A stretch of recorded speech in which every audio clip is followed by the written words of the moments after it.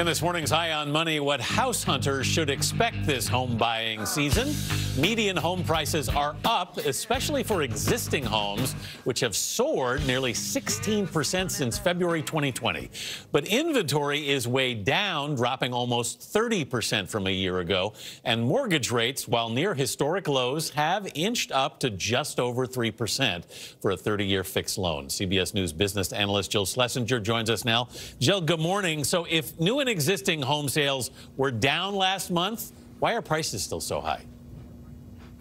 Well, they were down last month, and I know that that was a little bit of a shock. But year over year, meaning if we wind the clock back to February of 2020, activity's up by 8 or 9%, depending whether it's an existing or a new home. And the real critical issue that has plagued the housing market is a lack of supply. As you said, down nearly 30% for existing homes. Some economists believe that's even understating the problem. So when you have a ton of people coming into the market, a limited supply, prices are indeed higher. And, you know, all that limited supply, Anthony, also exacerbated by the fact that some boomers didn't want to list their homes in the middle of a pandemic. And when you look to new homes, unfortunately, the price in new homes is also rising, not only because of a lack of supply, but the actual cost of the materials, whether it's crude oil that's used in paint, it could be copper used in the lines. So all put together, prices are indeed higher, and a lot higher for many would-be buyers. Jill, a lot of people relocated because of the pandemic. What's the long-term impact going to be on the housing market of that, do you think?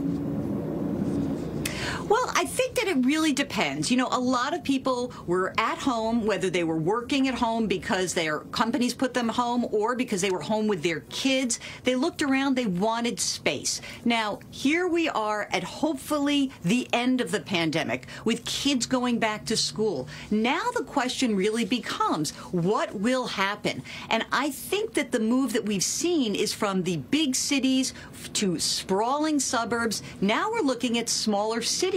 It could be Austin, Charlotte, Nashville, and some of these even smaller cities are providing cash incentives to get you to move. There are websites that will hook up buyers with these incentives, and fascinating, places like Baltimore, right outside D.C., you can get $5,000 towards the purchase of a new home there. How do you know what you can afford in this market, Jill?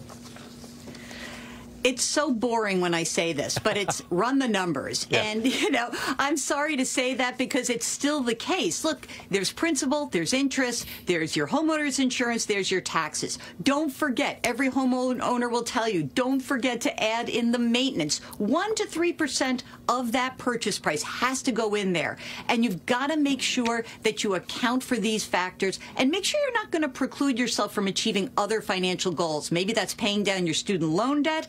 Maybe actually it could be that you would need to be saving more for retirement. So weigh those factors. All good advice, Jill Schlesinger. Thank you very much.